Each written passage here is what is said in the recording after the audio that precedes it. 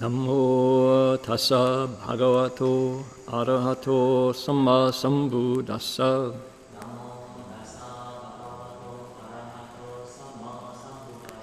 Homage to the blessed, noble, and perfectly enlightened one. Namo sadanto suchedoye olahudi sanmiao sanputoshe.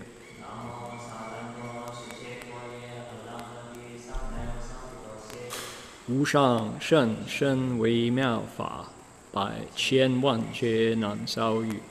我今见闻得受持，愿皆如来真实义。 Supreme and wondrous Dharma, subtle and profound, rarely is encountered, even in billions of eons. But now we see and hear it and accept it reverently. May we truly understand the Buddha's actual meaning. Shifu Shangren, Venerable Master, Dharma friends, welcome to our Sutra lecture today. My name is Heng Shi. It is Sunday, December 27th here in the Gold Coast of Queensland, Saturday, December 26th in California. We are about to look into the Flower Garland Sutra's 10th stage once again. We've, I noticed on our collection of YouTube videos of this series, we're now at number 52, I believe, or 53. So into our second, we're heading towards 100 lectures to finish the 10 stages chapter. And it might take that long, it might take 100. Why? Because the verses are coming. And the verses are, there's a lot of them. This is among the 10 stages chapter, of the 10 separate stages, this 10th stage has probably the longest selection of verses. So what we're about to do is invoke spiritual presence, Buddhas and Bodhisattvas of the Flower Garland Sutra, Flower Garland Assembly. We're going to come back to page 62 when we're back. And I'm going to slide up, there we go, slide up to the top here. There we are. And just before we get started, I'd like to express my gratitude on this holiday weekend to all of the volunteers who make this broadcast, this webcast possible. If it was just me sitting here talking, maybe the magpies would be amused briefly, right? And I'd be talking for the gum trees here, but not for anybody else. But because folks are willing to put it into the ether, put it into the internet, translate it into Chinese, translate it into Vietnamese. So as a result, people actually get to hear it and get to think about it and get to make it part of their lives. So that's a huge blessing, and I am grateful for that indeed. It is teamwork that makes this happen, for sure.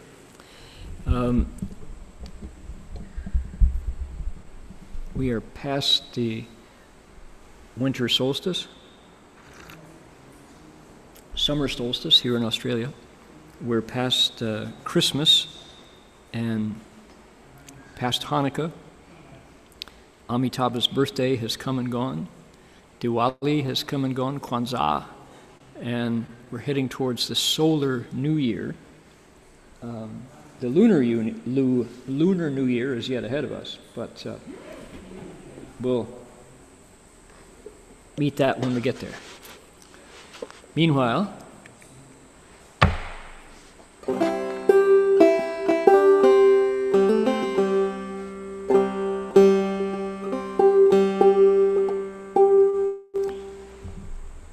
wet weather sounds much better when it's tuned. Let's see here.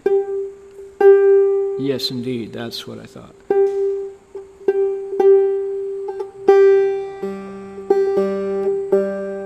Got it. Found it first time.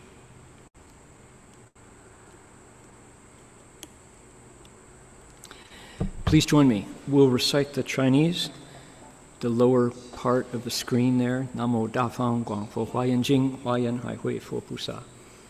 And in our hearts, we'll ask the Buddhas and Bodhisattvas, the Dharma protectors, to invisibly draw near and to bless every one of us in this gathering. Namo Lavang Huang Fo Wan Jing Wan Hai O Pusa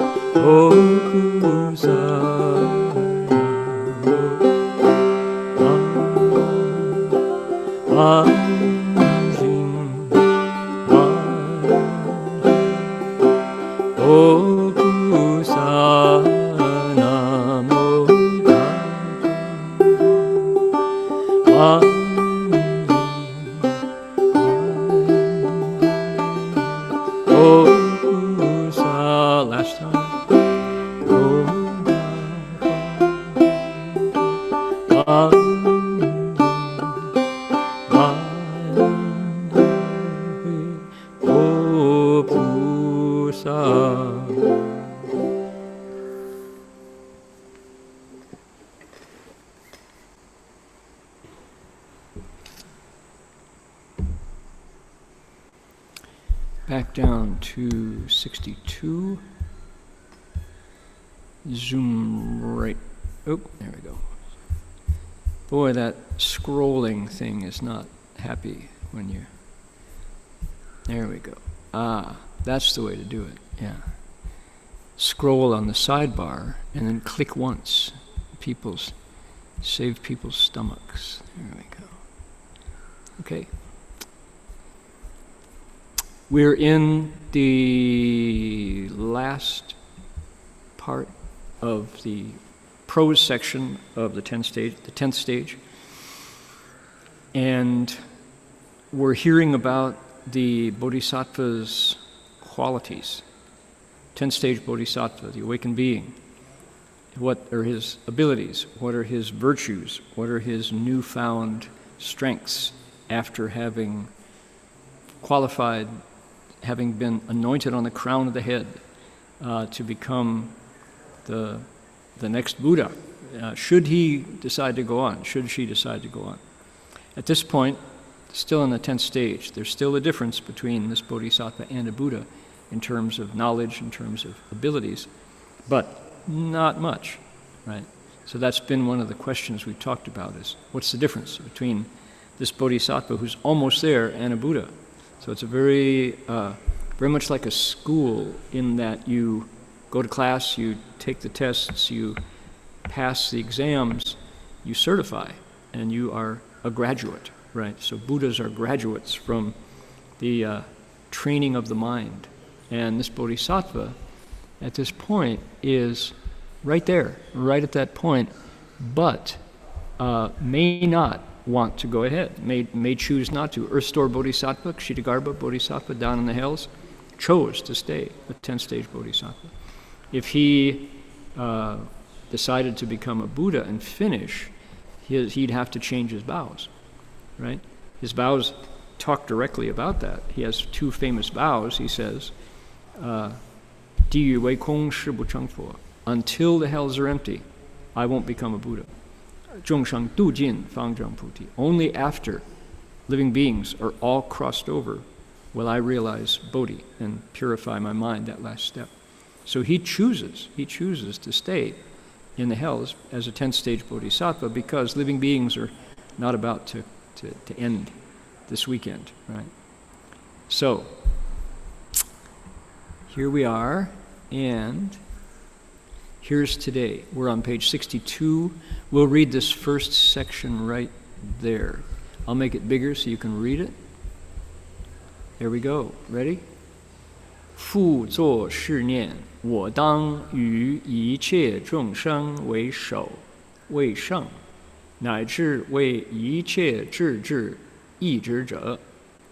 若亲家精进于一念请，得实不可说，百千亿哪有他佛刹微尘数三昧，乃至实现而所微尘数菩萨以为眷属。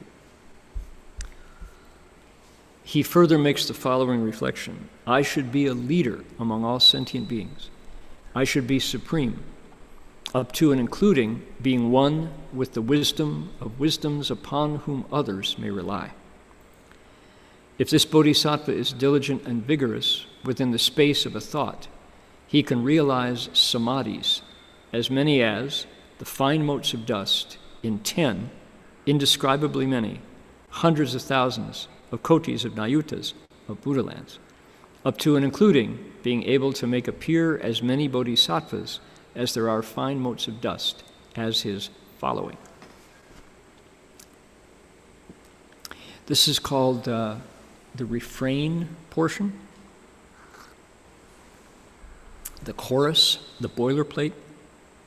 Same description comes up in each of the 10 stages, just less of each one.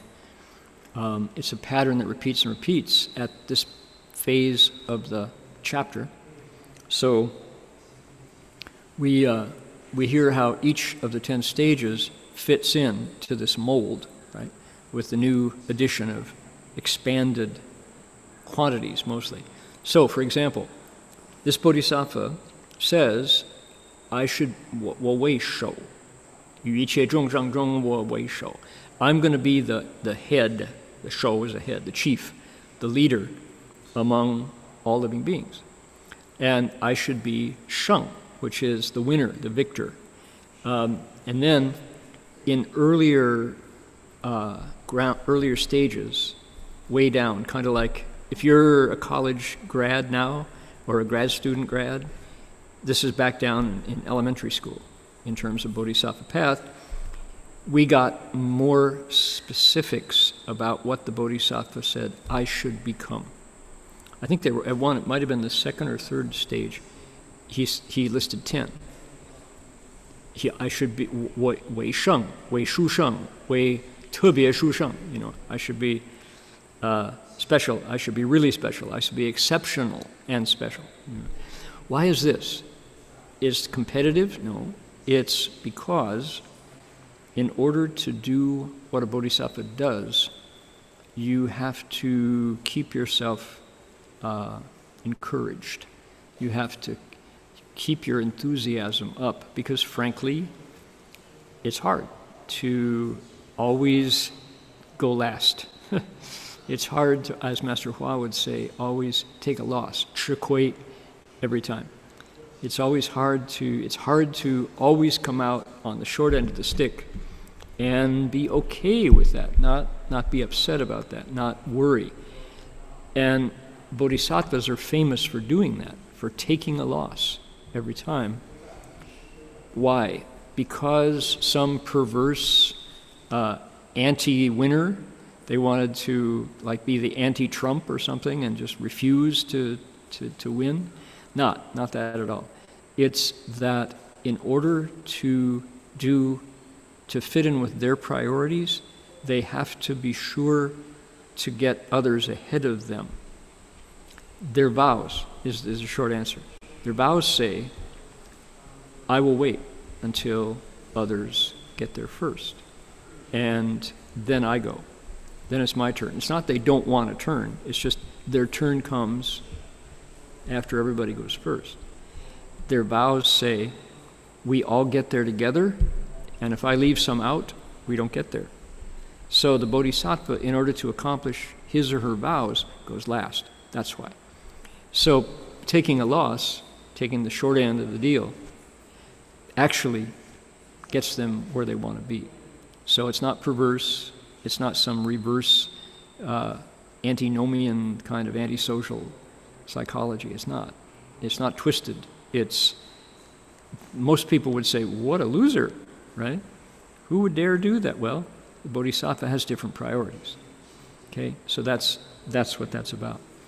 When he says, I should be supreme, I should be foremost, I should be the one whom others can rely upon to get them the wisdom of wisdoms. He's like that. This is the ultimate adult. Can wait. This Bodhisattva can wait. He can defer gratification. Boy, oh boy. Really defer gratification. He gets the good stuff, but it's a big good stuff. It's not the quick fix. It's not the quick hit, right? The short game. The Bodhisattva is playing a long game. Amazing, right? And yet, in the human heart, this capacity is there. Truly, truly. Too good to be true? Because it's true. Because it's, therefore it's good. Because it's good, therefore he does it. If this Bodhisattva is diligent and vigorous, and we're assuming he is, within the space of a thought, okay, here's some Avatamsaka measurements, which is what? Inianqing. What is the space of a thought? Brief. We've talked about this in lectures past, how in the Theravada tradition they have this study called the Abhidharma. And the Abhidharma is a very well-developed, very precise psychology based on observation. When I say psychology, that's not kind of pandering to before psychology was invented, sort of a whimsical, not. Indeed, meditators from the Buddha's time and before, in the Hindu Brahmanist tradition, people have been watching their minds and reporting what they found for a very long time. Empirically, scientifically, with measurement, with literature, with tradition, with training, with observation, right? So the Abhidharma is that. It's the reports of men and women for many hundreds and hundreds and hundreds and hundreds of years, watching the application of a method, a dharma, on their minds and what happens. So, and that includes going into samadhi, coming out of samadhi, having chan sickness, having things go wrong, halfway home, and healing that, getting back on the right track, following a method, discarding a method, adopting a new method.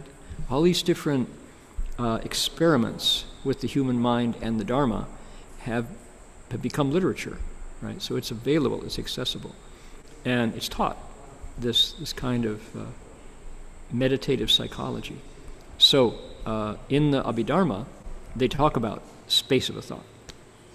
How many thoughts there are in the mind, how many thoughts, how many brief thoughts, and then more interesting is when it became the Bodhisattva path, the Mahayana, developing above the Abhidharma, the Bodhisattva, with a further refinement of the mind, had to come up with finer and finer slices of this human experience called thought, right? So, if this Bodhisattva is diligent and vigorous, and he is, within the space of a thought, that is to say, in a very, very, very brief interval, he can realize samadhis. So, the mind clicks into gear, just the way an expensive sports car, well-tuned, clicks into gear. Press the clutch, maybe double clutch, move the gear shift lever. You're in gear. Boom. And away you go. Right? Samadhi is the same. Your mind clicks into gear. How many? Here comes an Avatamsaka number. As many samadhis as, here, take a breath, ready? The fine motes of dust in 10 indescribably, words fail, many hundreds of thousands count the zeros, kotis of nayutas, Sanskrit numerals, of Buddha lands. That's a number. Count it up. Get your calculator. Punch, punch, punch, punch, punch. Get the tape, right? Oh, man. Let's try it again. How many fine motes of dust? Let's go backwards. Okay, Buddha lands. Think of a Buddha land. Buddha land is a continent. A Buddha land is a world. A Buddha land includes planets, but more. Okay, big, big, big, big, big. Okay, take one Buddha land. But here we have 10 indescribably many hundreds of thousands of kotis of nayutas of Buddha lands. That's a lot of worlds. How many motes of dust are there in that many Buddha lands? Okay, that's how many samadhis this bodhisattva can gear into, mesh into smoothly, finally, in an instant of thought. 10-stage bodhisattva. I would say his mind, her mind, is tamed. There's not a lot of random impulses in this mind. There's not a lot of instinct, right? It was just instinctual, right? It's not a lot of passion that just, I don't know why I did that. It just kind of took me over. Not. This bodhisattva has chased the dust bunnies out, has swept up the debris, has, rototilled the ground, has added the amendments and nicely moistened the. If this bodhisattva's mind were a field, the topsoil would be this deep, right? There are wonderful anthropological, where anthropology meets ecology, there are treatises written about civilization and topsoil, believe it or not. This would be, anybody there who's looking for a major, you're looking for some place to devote your life, oh boy, after you get out of school, go into agronomy, go into the study of crops or food for humans that doesn't harm. What is the measure of a civilization's flourishing or failure? How thick is their topsoil? How thick is the topsoil in a desert? How much food grows in the desert? None, right? Why did the settlers when they landed in North America thrive? Well, a lot of reasons. One is they massacred the indigenous residents, but they said that where I grew up in the Lake Erie River, Lake Erie bottomland of the Great Lakes, the topsoil was so thick that you take an apple seed, throw it in the air, it lands, wherever it lands, an apple tree grows. Is that hyperbole? Nah. The Great Plains of America, think Iowa, Nebraska, Kansas, right? Those states. The Ogallala Aquifer, this giant body of fresh water, underlies those high plain states. The tilth, T-I-L-T-H, the thickness of the topsoil there was so deep that you could just grow, soybeans, corn, alfalfa, wheat. Then came what? Then came the Dust Bowl, and the topsoil blew away, and so did the people. Couldn't grow anything. So, man oh man, if this bodhisattva's mind was a field, you could say the topsoil, the growable black earth, full of living beings and nutrition, the topsoil of the bodhisattva's mind is feet deep. It's this deep. So, samadhis. Now, I'm mixing my metaphors all over the place. We were back into sports car gear shifts, and now we're talking about dirt that grows crops, right? So I was walking in our bushland here in Queensland yesterday, and looking at the composition of the topsoil, and it's mostly clay. When the leaves fall, a lot of them are eucalyptus, gum trees, and they don't. Eucalyptus are they have oils and things that don't grow crops. So the topsoil this is not known as a rich agricultural area, right? For that reason. So, and I say, if anybody wants a good major for your future academic studies, look into topsoil and civilization. Man, oh man, they are hand in glove. Where the soil is rich, people thrive. That's where they'll live. Indeed, indeed.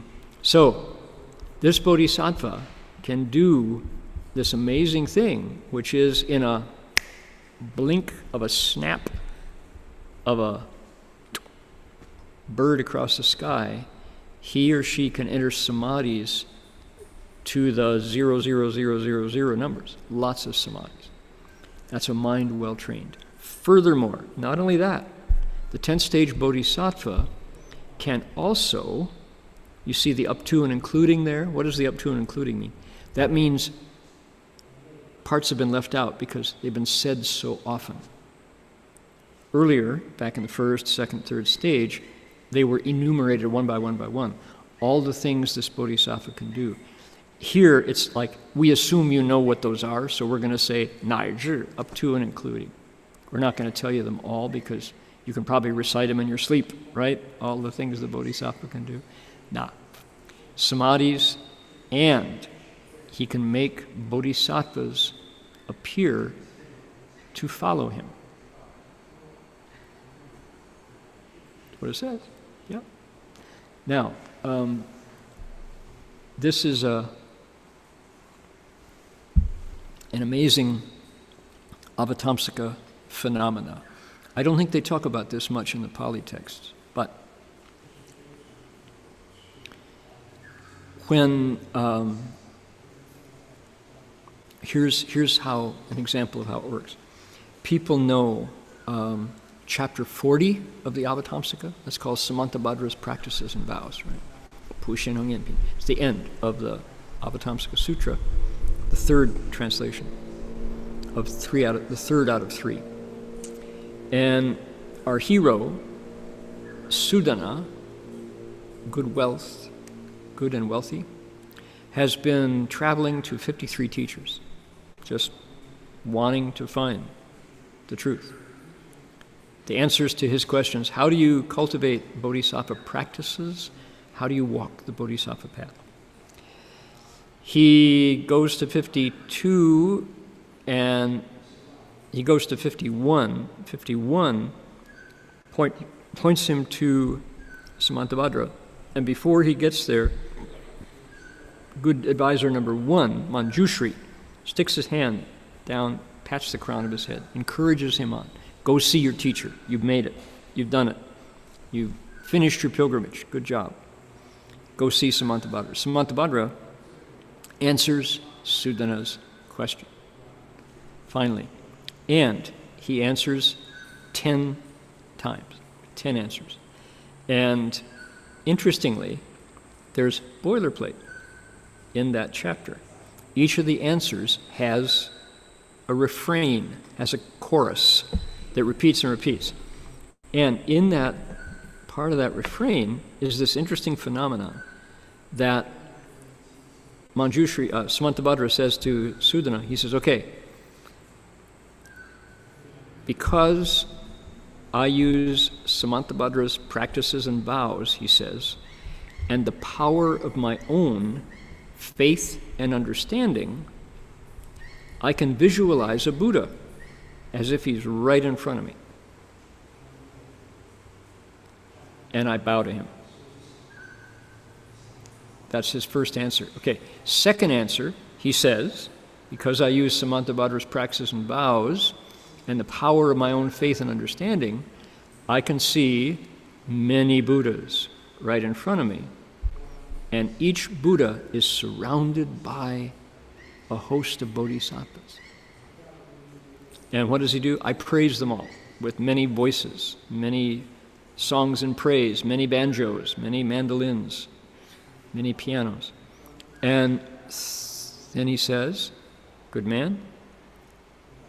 The third method, third practice, generosity, making offerings, I can visualize as if right before my eyes, because I use Samantabhadra's practices and vows, power, and my own faith and understanding, and my past vows, I can see as if before my eyes many, many, many Buddhas and many, many, many Bodhisattvas around, right? So, you get the point.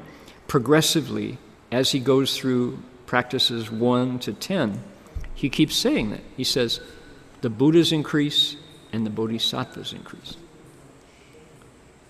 Really? Well, he says, as if they were right in front of my eyes. I can visualize them.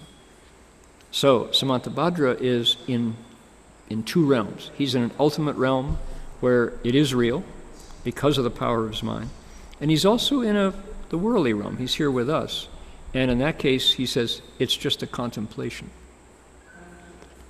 So, subtle difference, but that's how the mind does it. Where do your dreams go? Subtle, right? Same. So, okay, in other words, bodhisattvas appear. That's part of the Avatamsaka. They're like,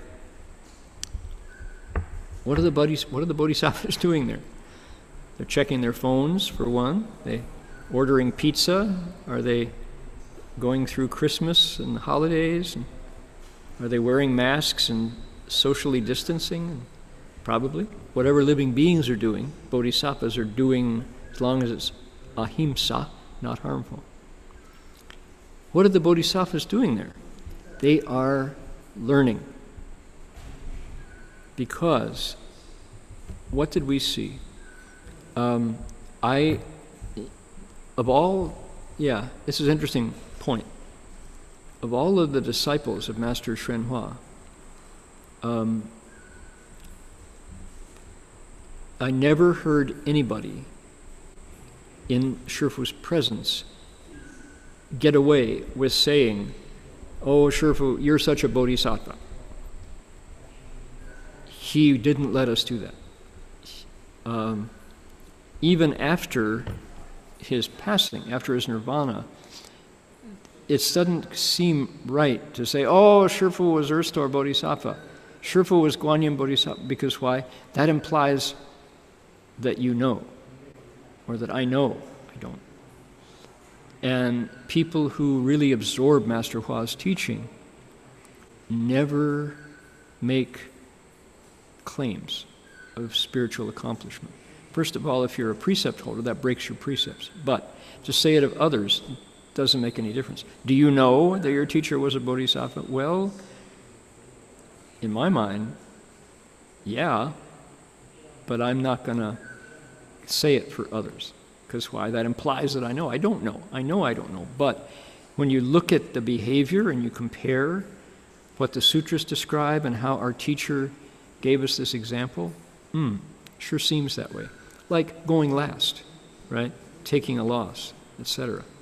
But my point in saying this was what did we see with Master Hua?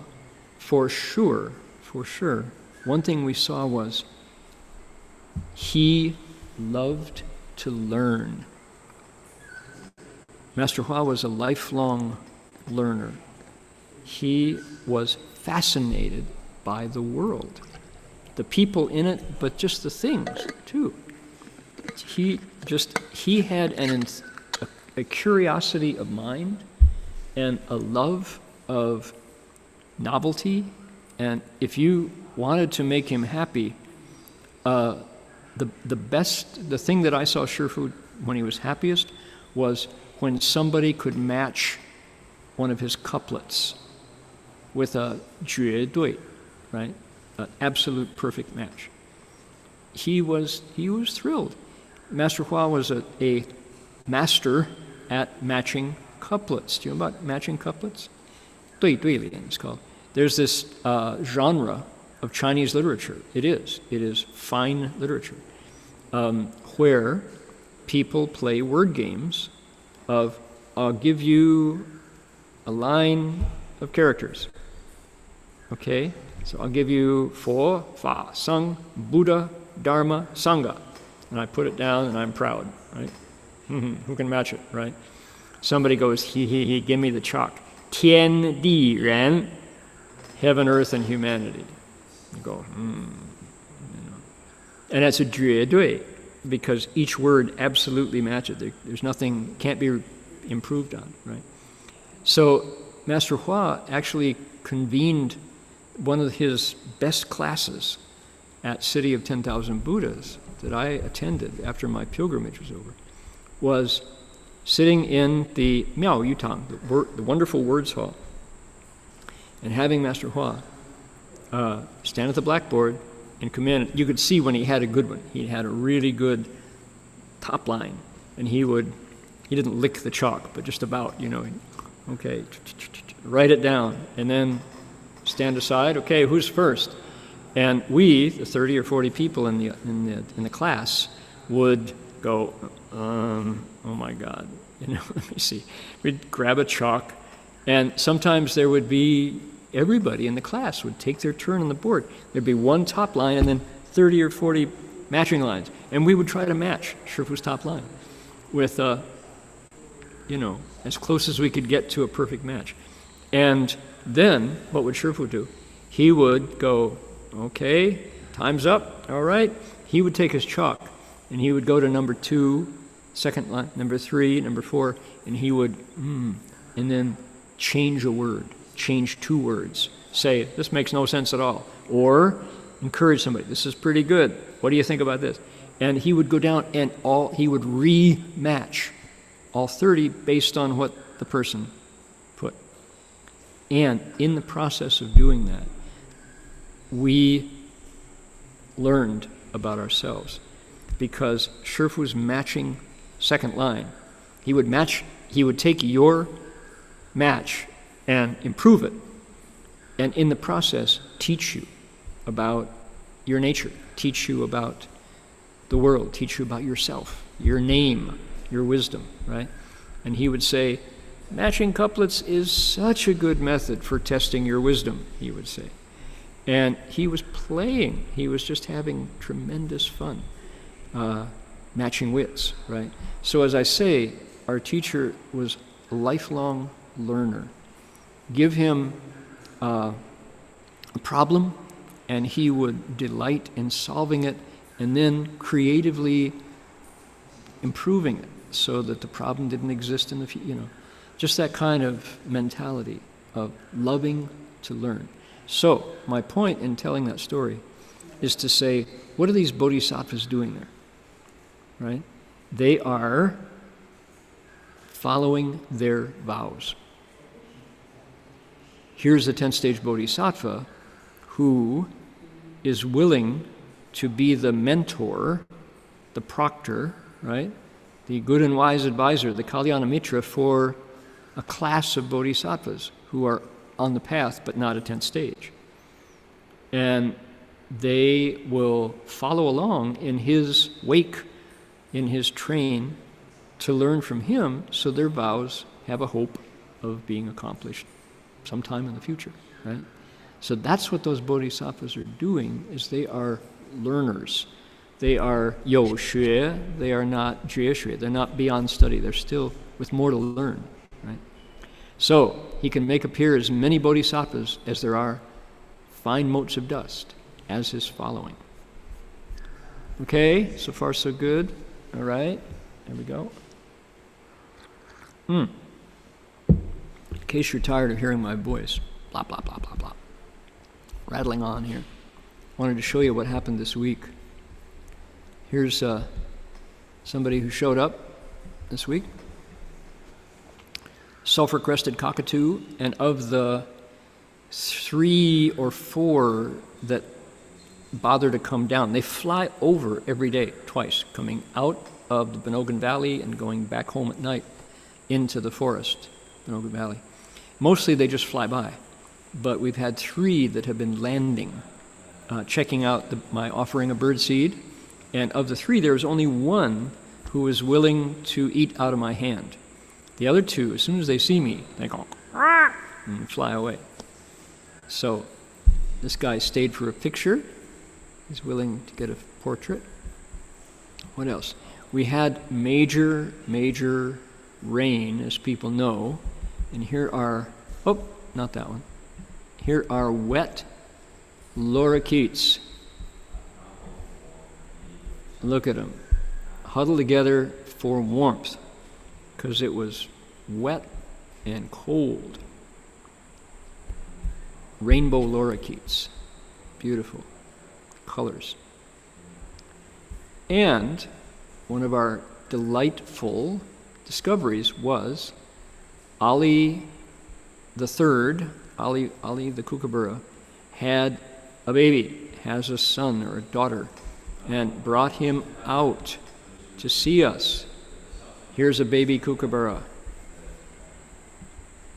Introduced him to us. This is what you call gormless. This baby knows nothing. He is absolutely helpless without his parents.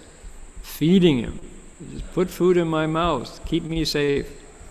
This, you can see his beak is not grown up yet. The underbeak changes color to white after he's mature. And he loses this fluffiness, and his feathers become very smooth and sleek. Here they look like fur almost. And he's not a very good flyer. He bangs into branches. So his parents are so patient. Look at this, he has these little feet.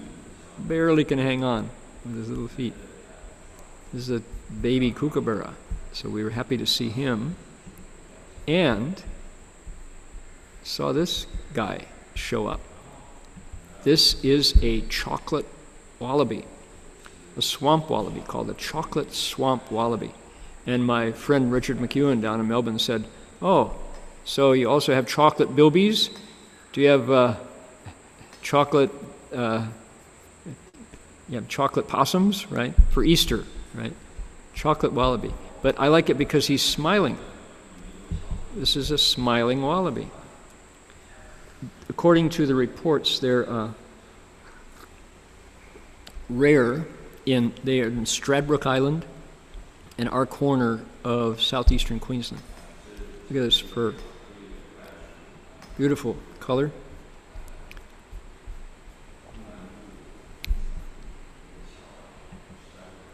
There we go.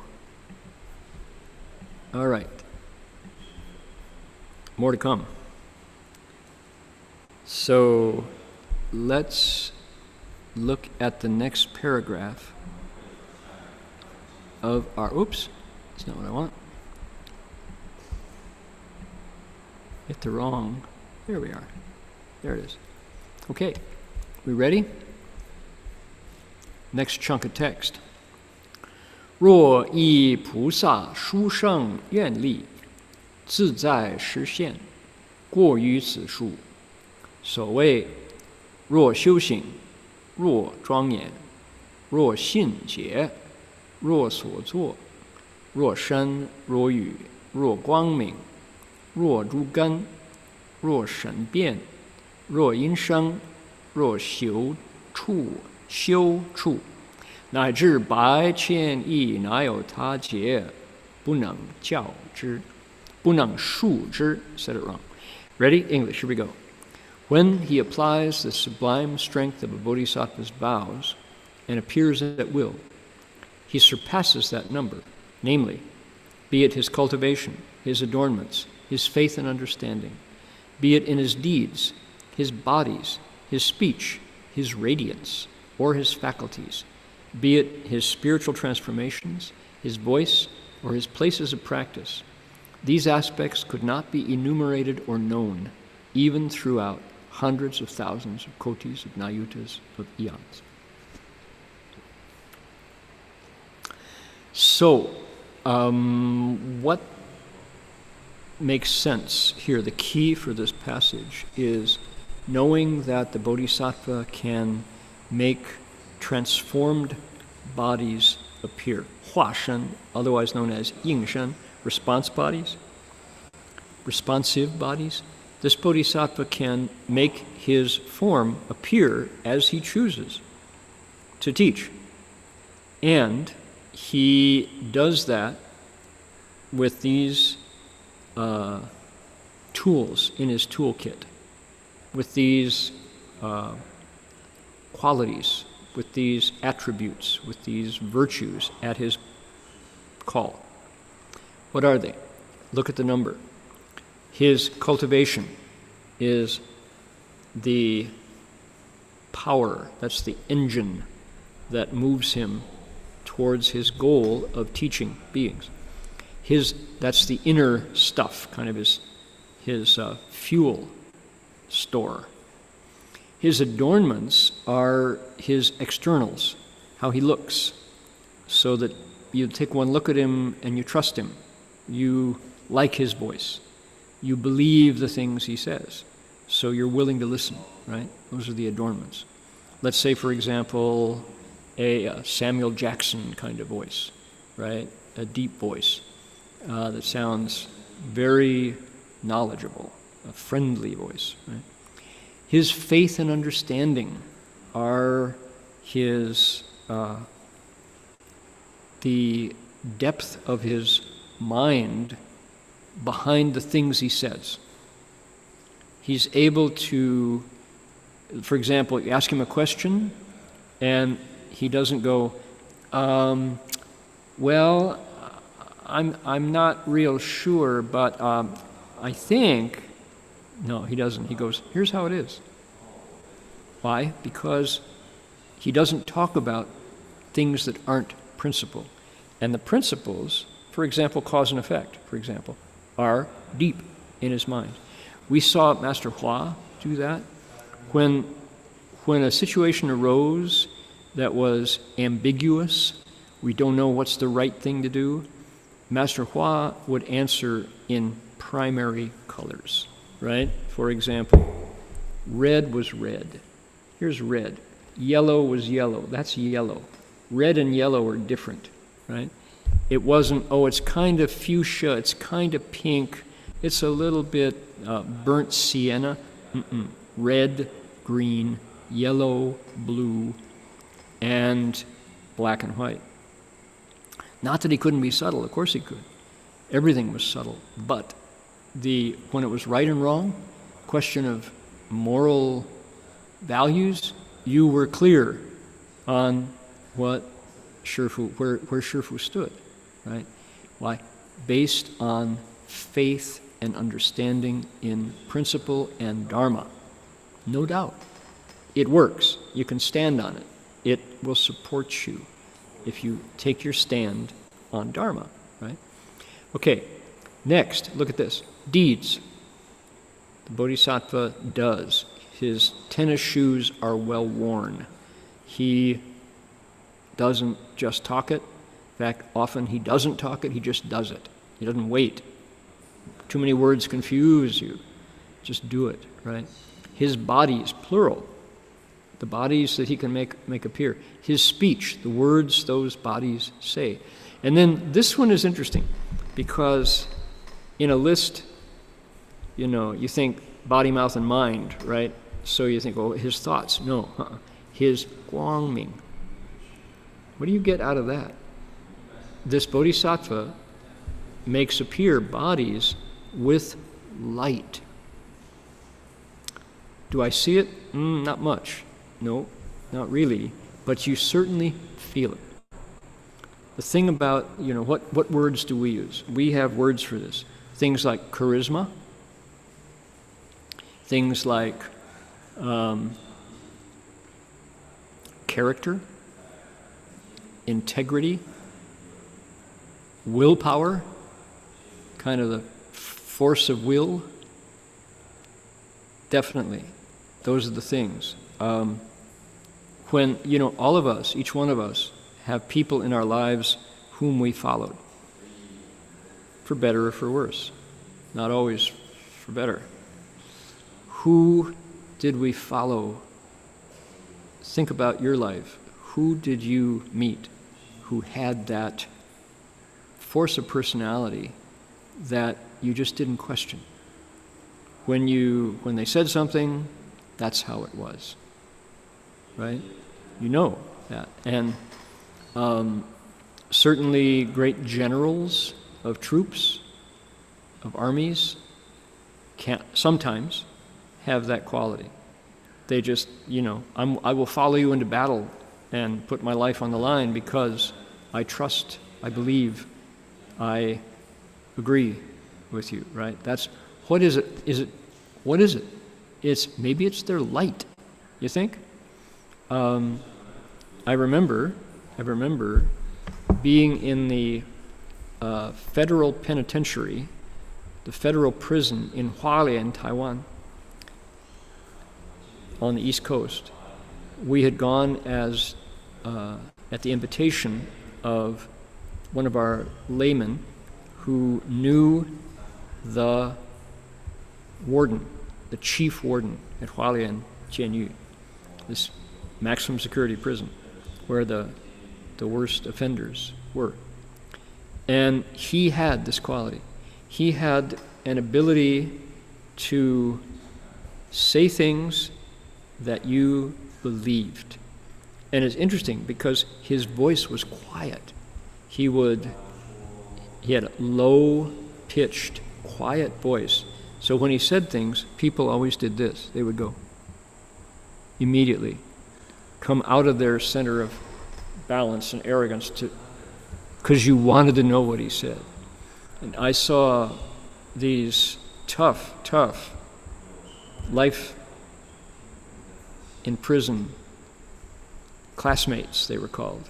He taught us to say classmates, 同学, not prisoners, not 囚犯, they're not 犯人. They were classmates.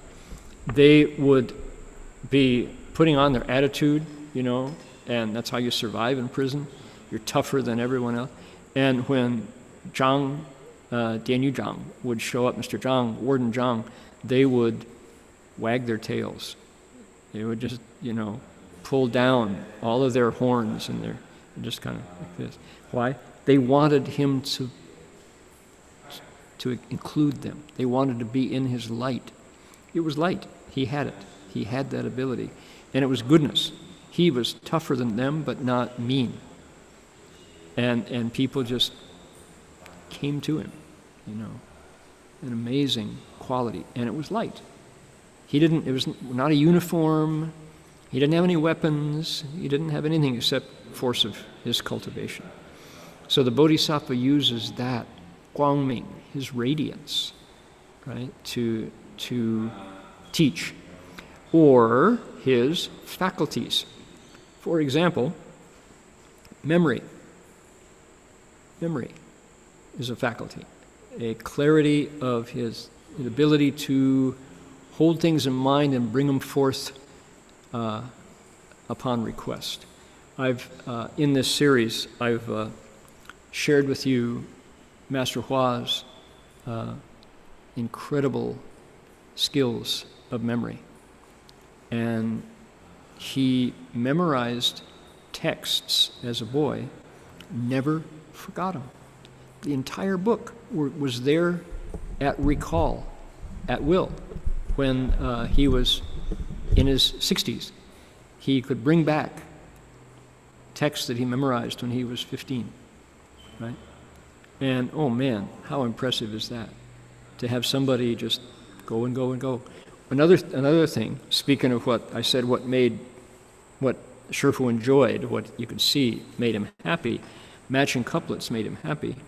But occasionally, I think on 3 or 4 different occasions, I had the opportunity to see Master Hua sit with a scholar, a classically trained Confucian scholar who had the same background that he did, had the same, was presented with the same classics, the Si Shu and the Wu Jing and the Shi San Jing, the 4 books of Confucius, the 5 classics and the 13 classics.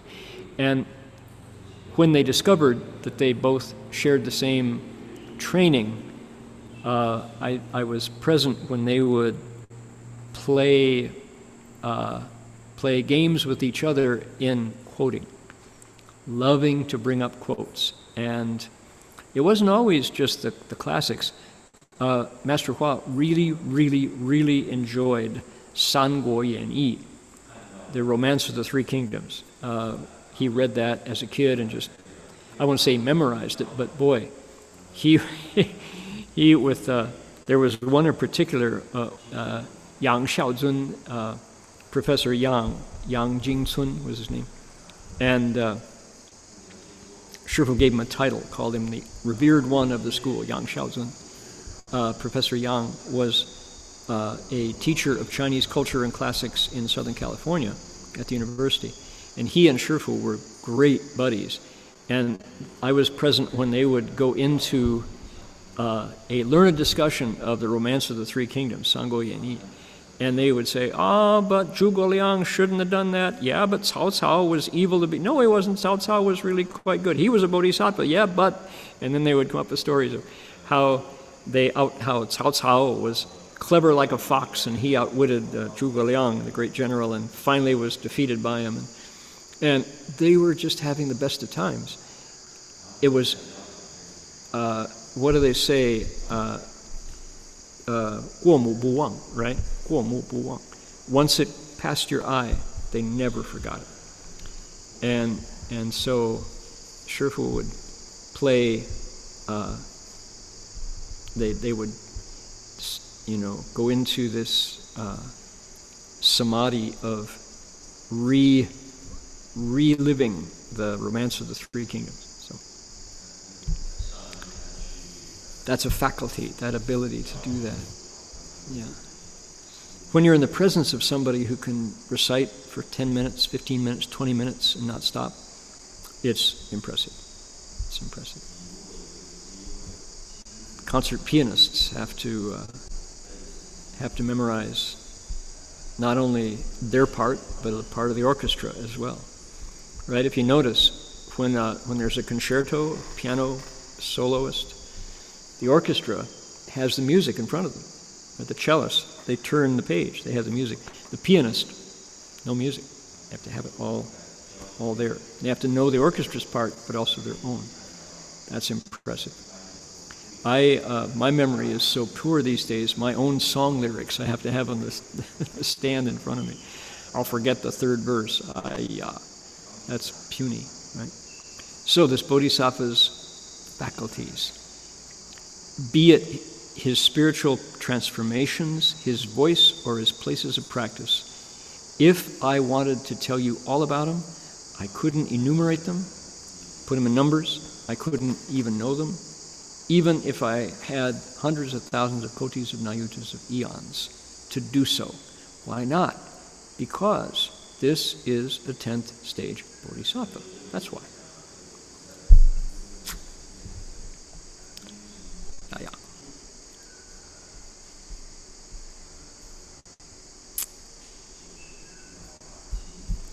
More. Move through. Okay. Here we go. 佛子持菩萨摩诃萨实地横向，次第现前，此能驱入一切智智。譬如阿耨大池，出四大河，其河流注变念菩提，既无尽歇。 复更增长乃至入海，灵气充满。We're going to continue on down here. 佛子菩萨一耳，从菩提心流出善根大愿之水，以色摄法充满众生，无有穷尽。复更增长乃至入于一切智海，灵气充满。Okay, we have a rich analogy here. Ready? Disciples of the Buddha, when the attributes of the 10 stages practices appear before this Bodhisattva, Mahasattva, in sequential order, then he can approach mastery of the wisdom of wisdoms. This is similar to Lake Anavatapta, the source of 4 massive rivers. As these rivers flow forth to fill up Jambudvipa, they never run dry, but instead keep increasing until they enter the ocean and keeping it full. Disciples of the Buddha, the Bodhisattva, is this way as well. From his initial resolve for Bodhi, he brings forth the waters of wholesome qualities and vast boughs, and uses the four dharmas of attraction to fill sentient beings endlessly. The waters keep increasing until it enters the ocean of omniscience, keeping it full. I mixed up my plural there. The water keeps increasing. Okay, we have an analogy. It says what? It says, when the attributes of the 10 stages practices appear before the Bodhisattva. Okay, this is a little bit of a mystery here. There's something, because I don't know how this works, and I haven't heard it discussed either, but there's something about the cultivation of the 10 stages and the cultivation of the Avatamsaka Dharma that when you master it, it comes from inside because it's already there and you've now uncovered it. This says the attributes of the practices appear before the Bodhisattva. What does that mean? It means that he or she has now removed the ignorance that covered him over in this deep and subtle place. So now these qualities are his or hers by birthright, and they appear in sequential order. They're already there, but they have to be uncovered with a definite technique that allows them to come forth. And that is a sign, Buddha, give me a sign, that the wisdom of wisdoms, Ichejirjir, this stage of Buddha's wisdom, is about to appear, but not quite, right? So, what do they say? They say, one who knows, knows one who knows. How do you know when you're a 10-stage bodhisattva? Ask a 10-stage bodhisattva because they know. Nobody else does. Right? Is it a secret mark? Is it a handshake? Is it a pin on your lapel? No. It's a light, it's a quality, it's a state of being that those who are already there can recognize. And it comes out of you once it's been trained. Interesting, huh? So I say a little bit mysterious here because people don't talk about it unless they've realized this state. So, okay, Piyu. What's it like? It's like Lake Anavatapta. A-O-Do-Lo-He Hu, right? Chi, they call it a chi. What is Lake Anavatapta? Oh boy. It says here, the source of four massive rivers. And the rivers flow out, fill up Jambudvipa. They never dry out. They keep increasing until they get to the ocean and keep it full. Some new information here. So Lake Anavatapta is a Buddhist geography lake. If we go looking for Lake Anavatapta, some people said it's Lake Manasarovar. Maybe, something like it, but the same way that Mount Sumeru is invisible to the ordinary discriminating eye, likewise, Lake Anavatapta is also invisible to our discriminating vision, but it's not entirely. Because why? The Ganges River comes out of it. The Indus River comes out of it. The Arudana comes out of it. And let's see, there are four great rivers that actually appear on our maps, but the lake itself is not there. Until you wake up. With your eyes open, you say, oh, it's been there all along. What is Lake Anavatapta? It's Wu Wu Re Nao Hu Chi, right? It's the lake without any heated afflictions. So it's the lake without troubles. It's the no blues lake. Re Nao, you don't have any. 没有了，无热闹河. So it's not a he, it's a hu or a chi. It's a lake where all of your worries and troubles go away. It's a healing lake. Let me show you. Here it is. Are we ready? Nope, not there. Try this one. A. Did I not? Let's see here. One moment, please.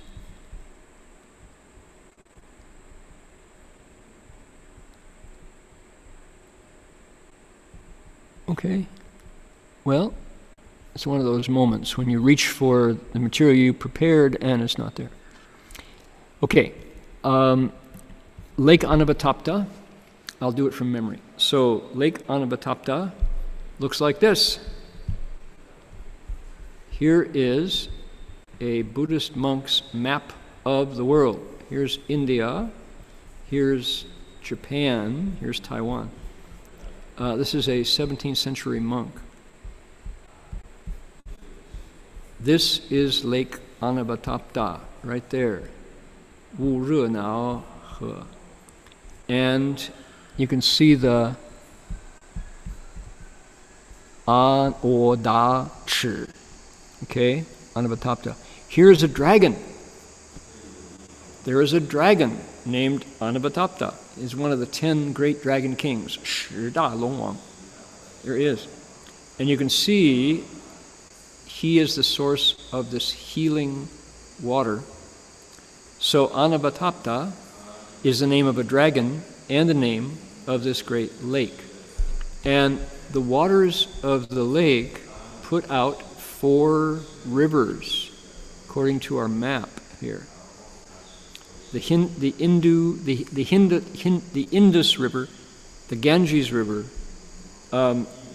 I think it's the Mekong actually, but it's got a different name. And then the Tamir River, the last one. The Mekong River goes through Vietnam and through Cambodia there. It's a major source. Now, one of the issues that we will not be talking about today is that with climate change,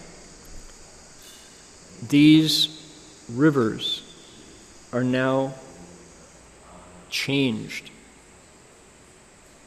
seriously threatened, their future, and the glaciers that feed them up high. This Lake Anavatapta is in the Himalayas, they say. And guess what? Here we are.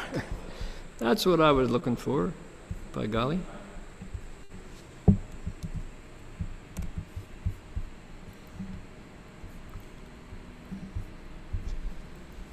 It's in the center of the world being Jambudvipa. It is free from affliction, Wu Re Nao, and the waters were healing. They could put out all of your greed, put out your anger, put out your delusion. And the dragon who lives there became a bodhisattva. He doesn't have the heat and itching, they say, that plagues all the other dragons, the other 9. Plus, the Da Peng Jin Chi Niao, the Garudas, eat dragons. Well, they don't eat Anavatapta dragon. I said 10, there are 8. 8 dragon kings, right? 我说错了，不是10个道, there's 8大龙王. Anavatapta is one of them. They say that it's a sacred Himalayan lake that can cure human sins. They wash away your deepest afflictions. And the waters come out of gargoyles with animals' heads. It's said to be at the foot of Mount Kailash, which is a magical mountain. Ajahn Sumedho, one of our Dharma friends, did the Mount Kailash pilgrimage and nearly died. This is Mount Kailash is really there in the Himalayas, and Buddhist faithful every year circumambulate it, and many die. They say if you die in the search of circling Mount Kailash, going around it, circumambulating, your soul goes directly to one of the Buddhist heavens. So, okay. What are the rivers that I mentioned? The Ganges, the Indus, the Amudarya, and then the Huanghe. The Tarim is number 4. So, the Ganges is a real river on the east side, but it's also a mythical river, a Buddhist river. The Indus is a real river in the south, but it's also one of the Buddhist sacred rivers. Amudarya, to the west, is both real and not there. And the Tarim and the Huanghe, likewise. Okay?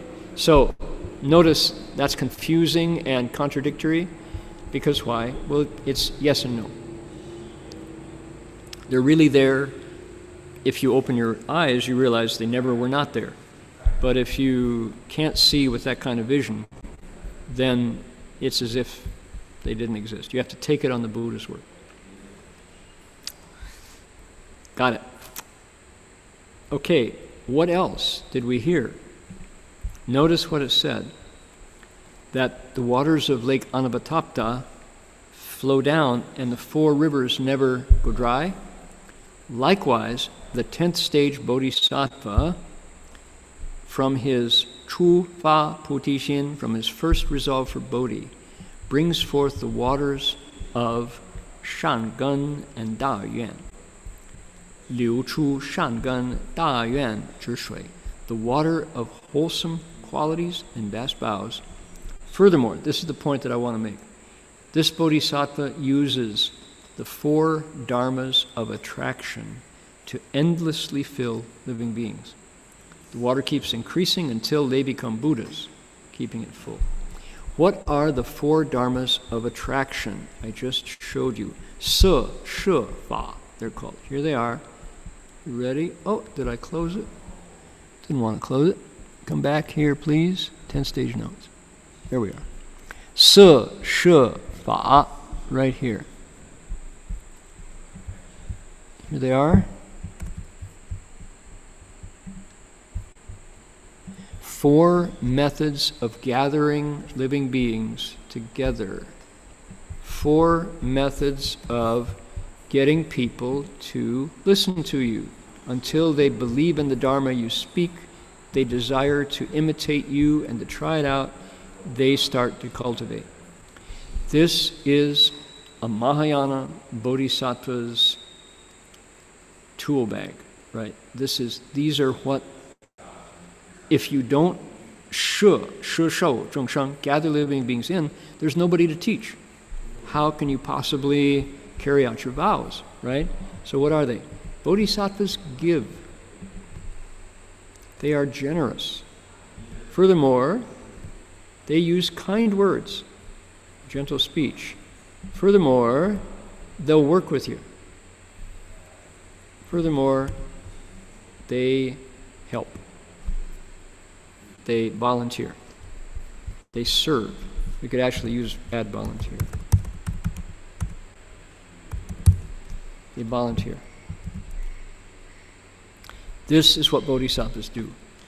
And I like this because why?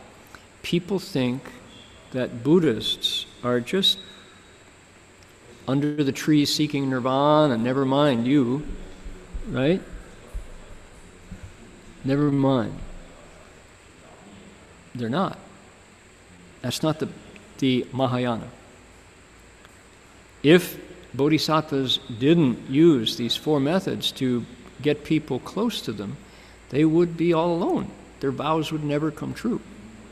But what does it say?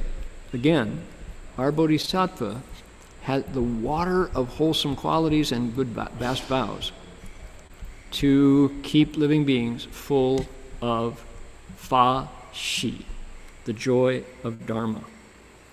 Right? Giving, kind words, cooperation, service. I really like this list. And when I think about our teacher, right, when you have, like, okay, so we have our grand teacher, Master Empty Cloud, Shuyun Lao Hashang. I was just reading one of his incredible encounters. The word was, and again, people don't make this claim so much, but when they do, once Master Empty Cloud is passed on at age 120, you can kind of talk more about him after he's gone, right? But even so, he was said to be an 8th stage Bodhisattva, not a 10th stage, but an 8th stage Bodhisattva. And there are signs.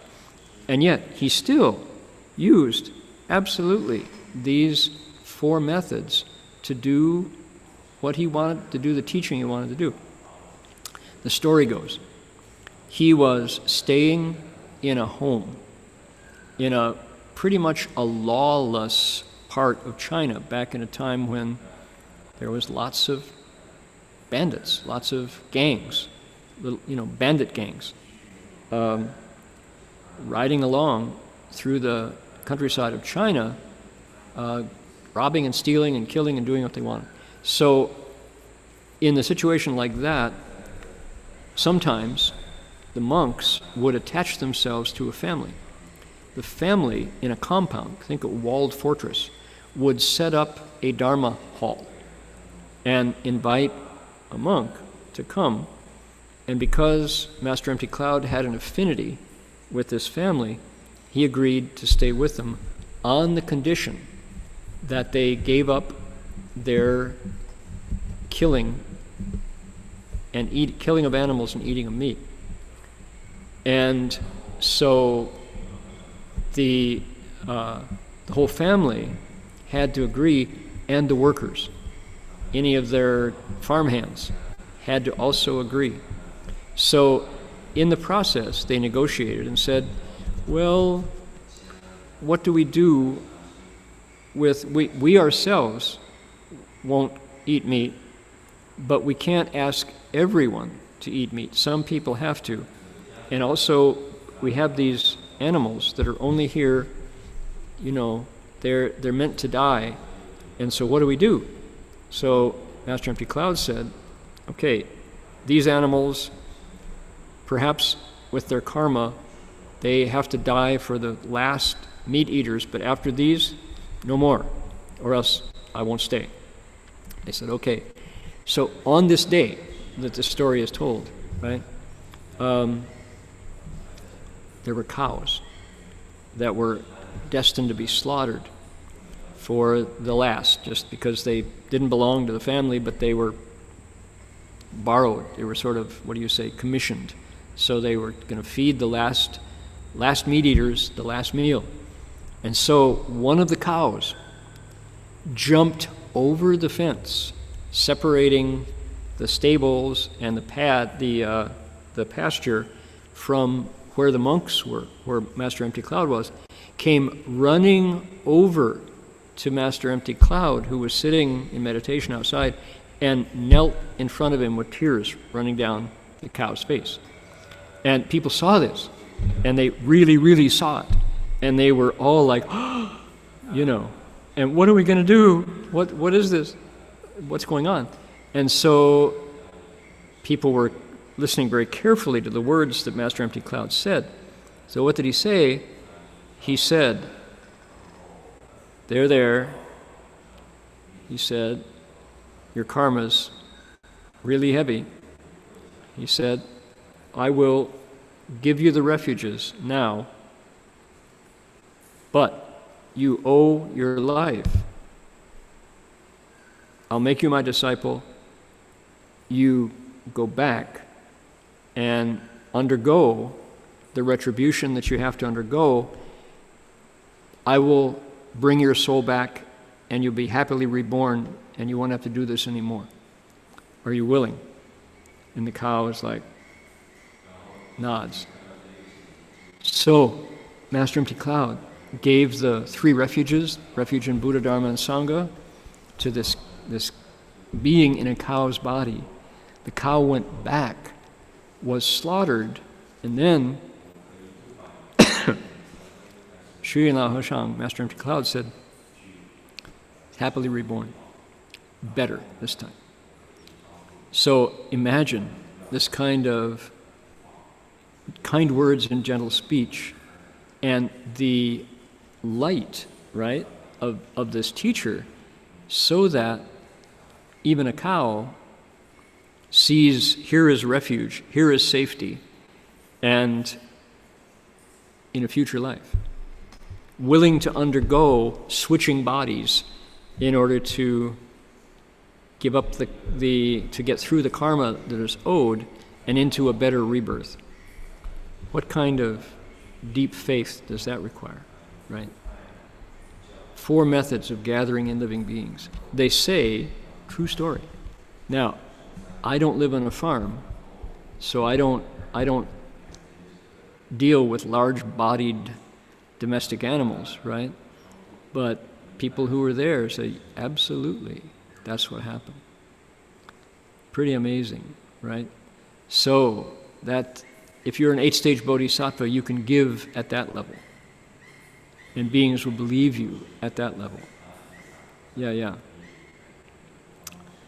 I have another one, and this one is actually a video. And the video has to do with a kind of giving. Here we are. I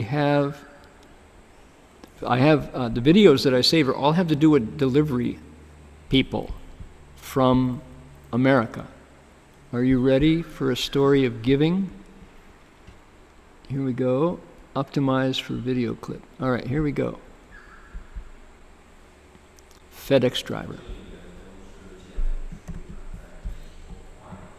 Here we spend a lot of time and money trying to find the right gifts for people. But in a tiny Indiana community, one boy got the perfect gift, one he wasn't even expecting, came from a complete stranger. Brad Underwood has that story. As the saying goes, in 49 states, it's just basketball. But this is Indiana. It's hard to explain how much I love it. It's like really my passion. Elijah Maines loves basketball so much, it doesn't matter that his hoop was rusty with the bent rim. The shots keep coming. He's been doing this since he was a baby. He absolutely loves it. The key words are, was rusty. Elijah's mom, Kalito Wheeler, came home to an unexpected delivery on her front porch recently. Waiting to be found, a brand new Spalding basketball, an instruction manual for a basketball hoop, and a note on a FedEx ticket. Just wanted you and your son to have the best hoop that will grow with him and all of his friends. It's wonderful to see you guys shoot hoops with him. I started to cry. I mean, that was my first reaction because it was such a random act of kindness that is so hard to find right now with everything going on. On the manual, another note signed, "Take care, Aubrey. Just one of your FedEx drivers for the area." A couple of days later, Aubrey came back with sandbags to secure the post. Honestly, really thankful. I love it. I like playing on it. I'll ask late night to go out and shoot on it. Wheeler posted about the random act of kindness on Facebook. As you can imagine, it's been shared quite a few times. And the day before Thanksgiving, Aubrey came back again. She and Elijah played ball this time. As for who won? We all won, technically. Certainly, a feeling Mom has too. It's been really hard on everybody this year. So for her to do that, I was in wow and I was in awe. I was almost kind of speechless at first. In Franklin County, Indiana, Brad Underwood, Local 12 News.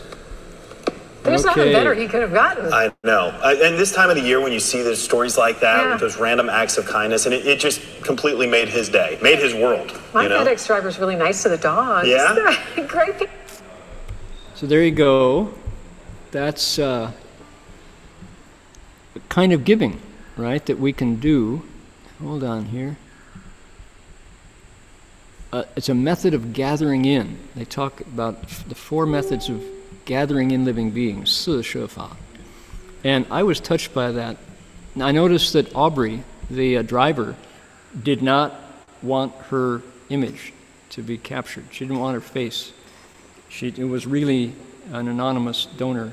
But she came back and she played basketball with the little boy, with Elijah, 11 years old. And she also came back with sandbags to keep the basketball hoop stable. So there we go. That's the spirit of the holidays.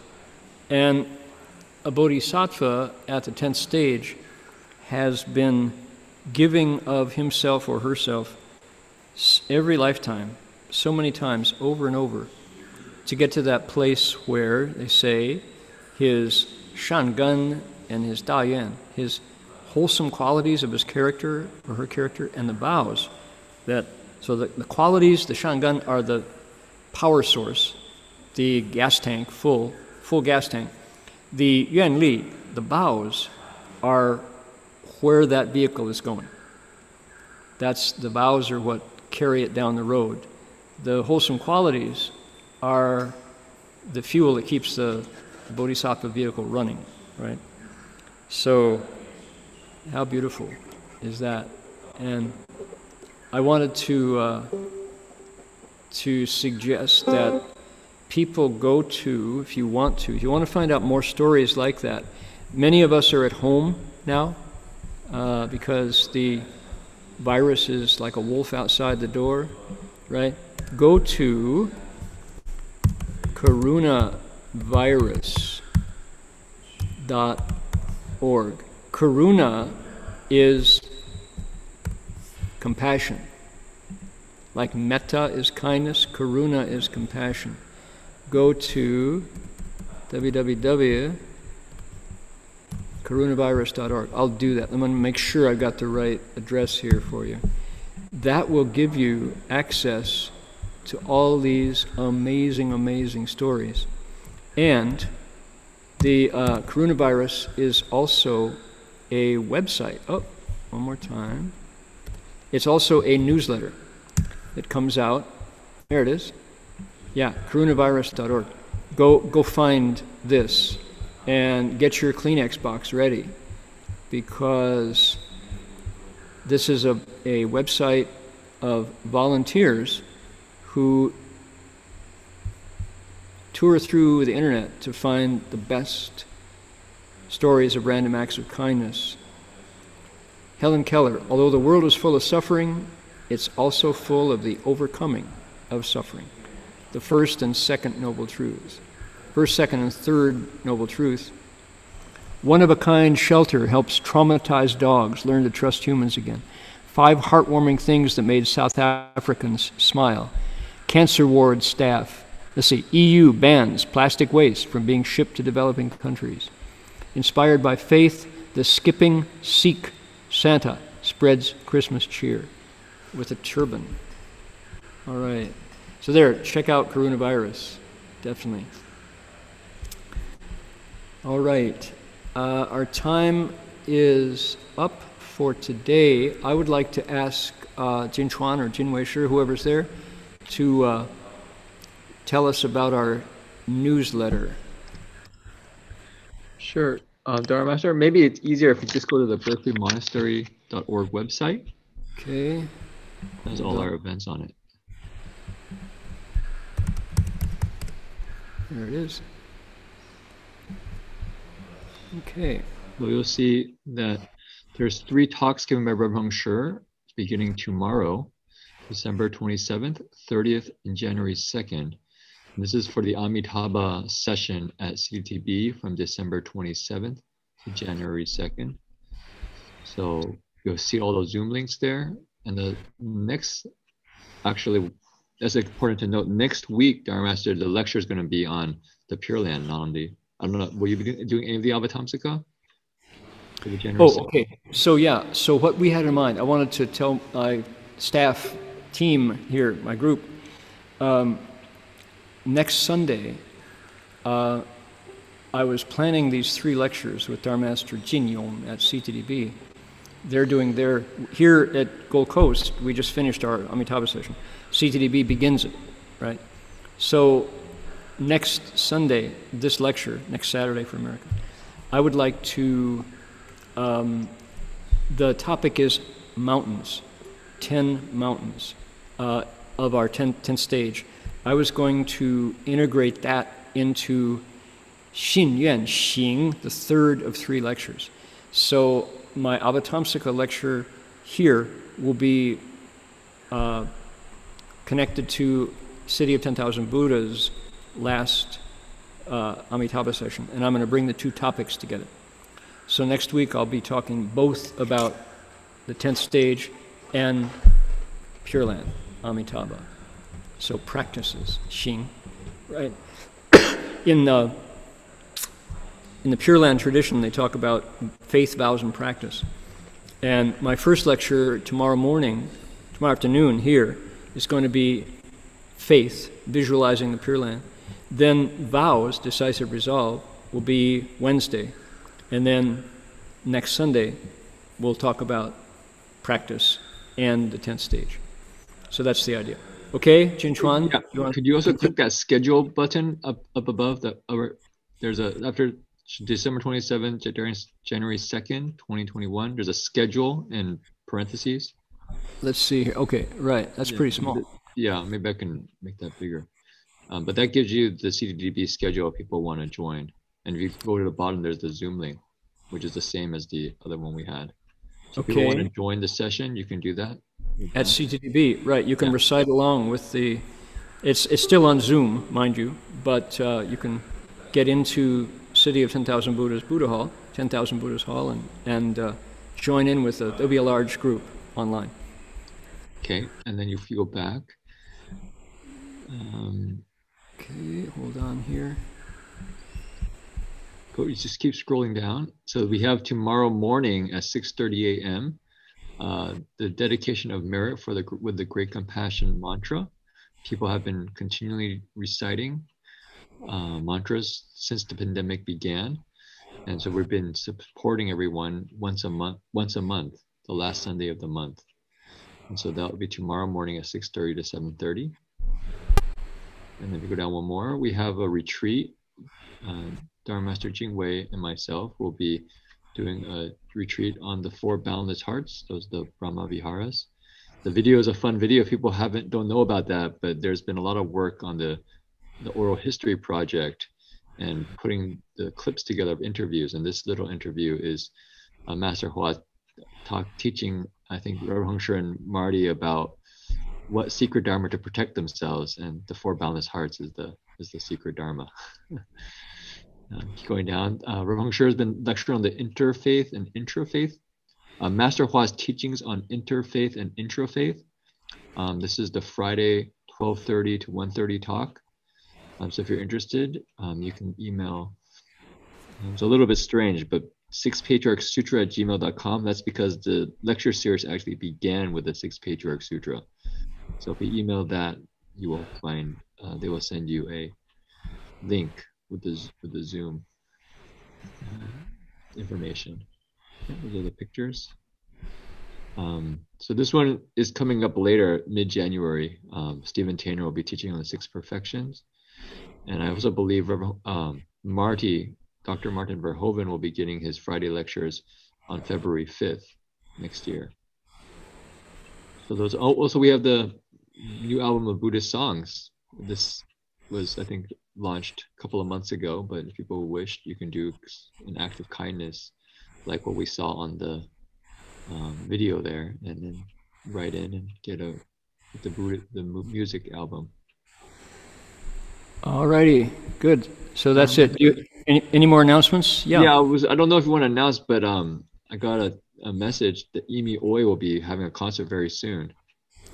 Okay, yeah, give me the details on that. Okay, so if you go to immmusic.com, you'll see. Yes, this is also important. I got the same message, but it was during lecture, so I couldn't grab my phone. Here we are. So IMM. So 3 M's. IMMM. Really? For sure? IMM. And music and music. So IMM and then music. Yeah, there you go. Music. There we go. That's Emi's website. Yeah. Right. You just look at that, you'll see.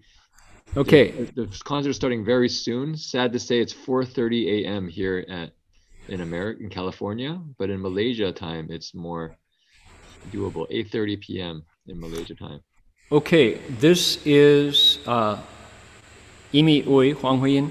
She is our premier Buddhist composer, performer, and cultivator of music, classically trained, but with a sensibility of Mahayana, Theravada, Vajrayana.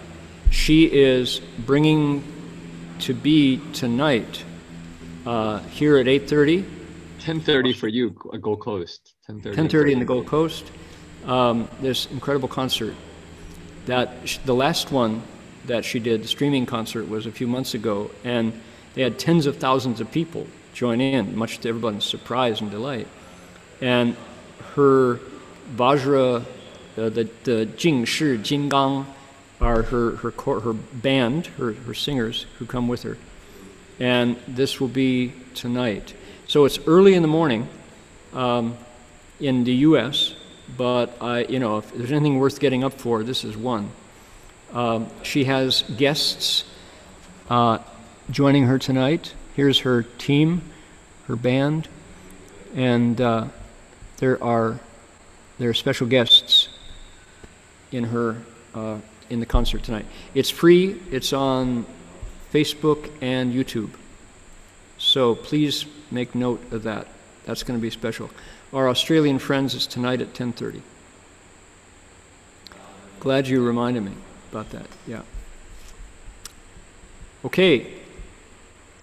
Shall we transfer the merit and see you all next week happily? Let's see. This is, I'm looking for Medicine Buddha mantra. To bring it up this way, let's see here.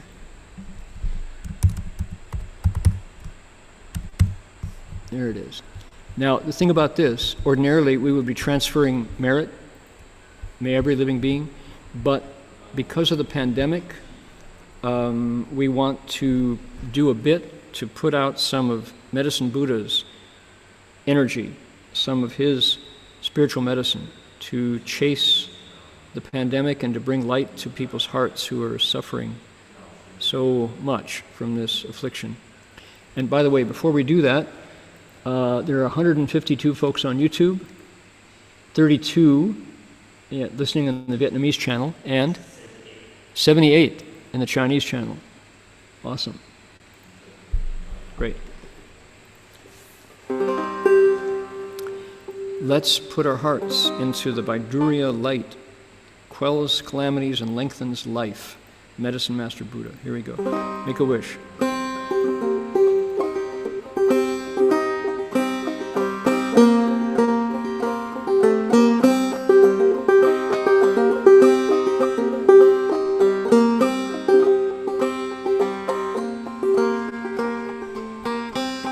Ready? Here we go.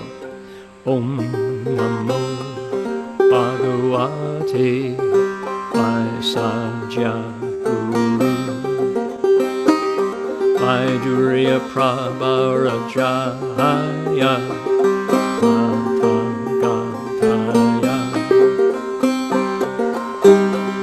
Samyak Sambuddhaya Adhyata Om Vasaje Vasaje Vasaja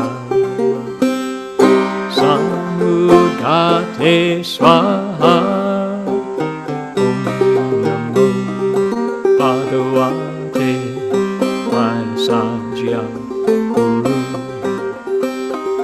Vaidurya Prabharajaya Tathagaya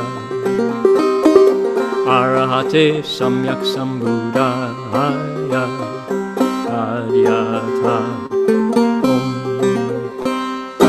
Vasaje Vasaje Vasaja Samudgate Swaha Om Namo Bhagavate Vaisajya Guru Vaidurya Prabharajaya Tathagaya Arahate Samyak Sambuddhaya Adhyata Om Asaje, Asaje, Asaja. Samudate Swaha.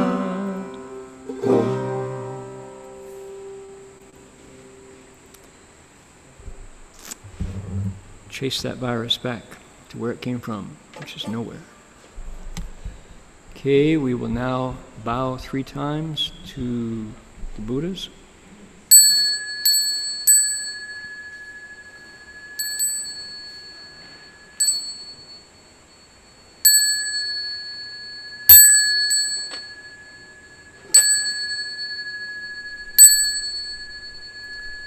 Bow in respect to the Venerable Master.